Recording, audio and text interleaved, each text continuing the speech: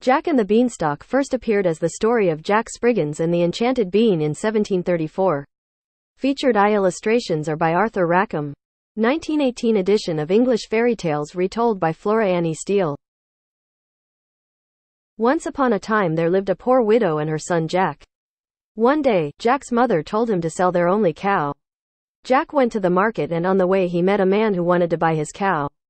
Jack asked, "What will you give me in return for my cow?" The man answered, "I will give you 5 magic beans."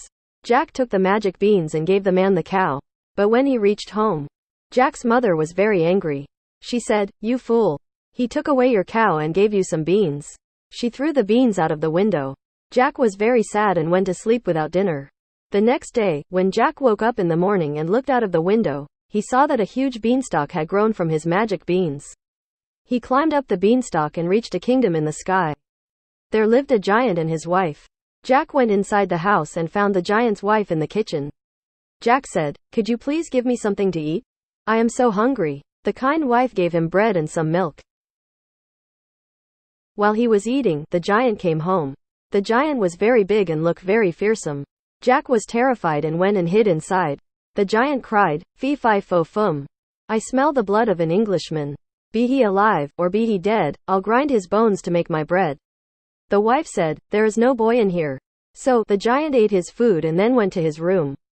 He took out his sacks of gold coins, counted them and kept them aside. Then he went to sleep.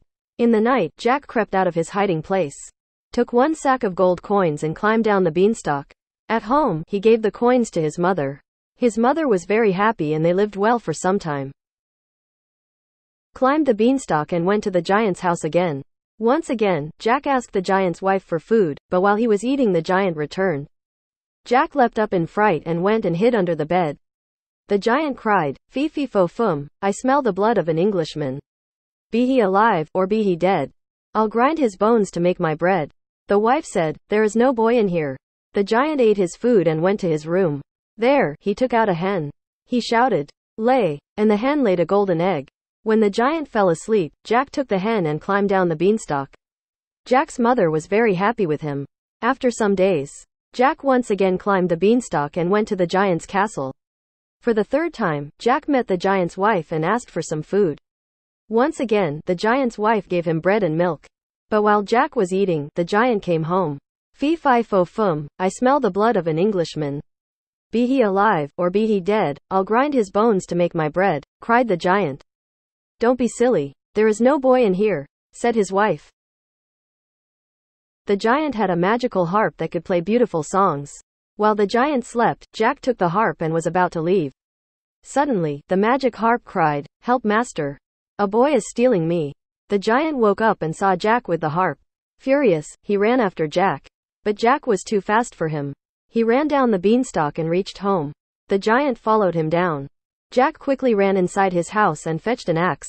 He began to chop the beanstalk. The giant fell and died. Jack and his mother were now very rich and they lived happily ever after.